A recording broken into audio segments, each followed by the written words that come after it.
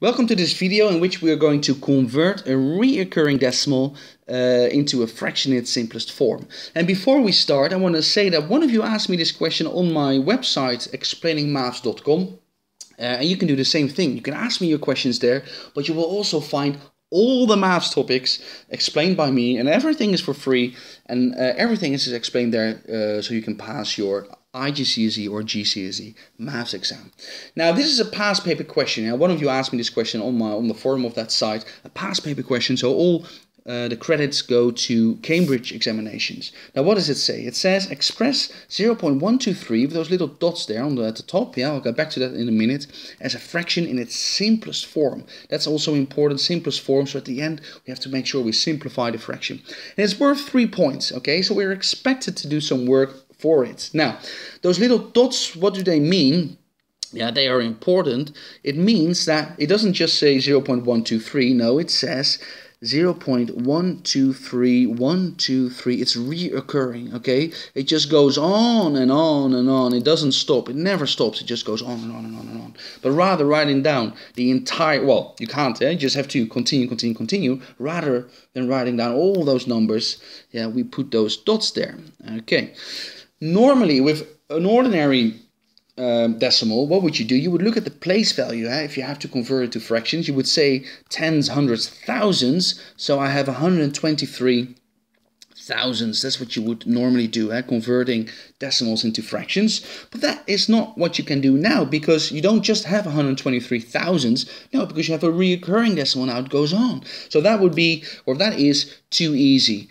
Okay, so that's not what you are expected to do. And again, for 3 points, that should be an indication that some more work is necessary. Now I'm going to show you the strategy you have to follow to express the reoccurring decimal into a fraction. And what are you trying to do? What are you trying to achieve? You want to get rid of that reoccurring part. Yeah, that's what I'm going to tell you now. Ready? You want to get rid of the reoccurring part. And how do you do that? Well, I'm going to tell you now.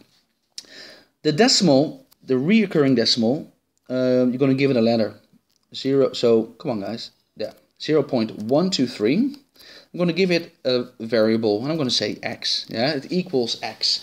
You can say it equals a, b, c, d, z, doesn't matter. X, that's what I say. Now, listen carefully what I'm going to say now. The next step, you want to get the entire reoccurring part, yeah, on the left side of your decimal point. So I want to get the entire reoccurring part on the left side of my decimal point. Now, what is reoccurring? In this particular example question, what is recurring? It is 1, 2, 3. Yeah, it's 1, 2, 3, 1, 2, 3, 1, 2, 3, 1, 2, 3. So the reoccurring part is 1, 2, 3. And I want to get that on the left side of my decimal point. So I'm just going to put it there now on the left side, 123 it will say then. And then of course it will continue 0.123, 123, 123, 123. All right. Now in order to have done so, by what did I times this number to get 123? So in other words, how many places did I move the decimal point? Well, I moved it 1, 2, 3 places. Yeah, or perhaps you want to look at this bigger number. Yeah, I moved it 1, 2, 3 places. So I multiplied it by 10, 100, 1,000. So 123.123, equals 1,000x. Okay, so again, that's a very important step. That's the step you need to understand. You want to get the entire reoccurring part on the left side of your decimal point, and then you're going to make sure that you realize, did I multiply it by 1,000 or by 10 or by 100, depending on the question. And in this case, we multiplied by 1,000. Yeah, we moved the decimal point 3 steps, so 1,000x equals 123.123. Now I said, or I started by saying, we want to get rid of that reoccurring part. And this is now how you can do that.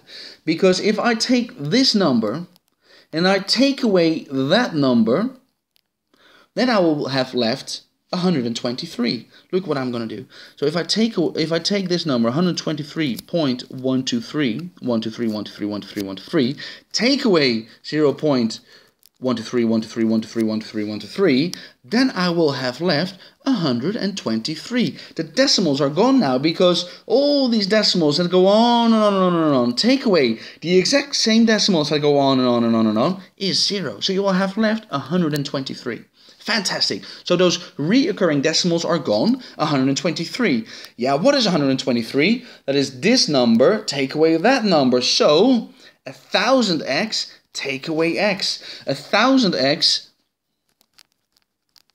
take away x equals 999x. So 123 equals 999x. That again is a crucial step for you to understand. So I take away this number by that number, so that I get 123, so that equals 1000x take away x. So 999x, and now we're almost finished. 900, oh, it's still in red, doesn't matter, does it? Equals 123, so x equals 123 over 999. Now go back to the question. It says in its simplest form, so always simplify if you can, and probably you can simplify it considering it says so. I see a factor of 3. 999 divided by 3, 333, and 123 divided by 3 is 41. So your final answer is 41 over 333. Hopefully that was useful. Okay, I've explained to you now how to convert a recurring decimal into a fraction in its simplest form. Yeah, check my site explainingmaths.com, where you'll find all my videos to pass your maths exams, and everything is for free. You can ask me your questions yourself too. And please guys, like this video and share it if it was useful. I really appreciate it. Thank you very much. Enjoy your day. Bye bye.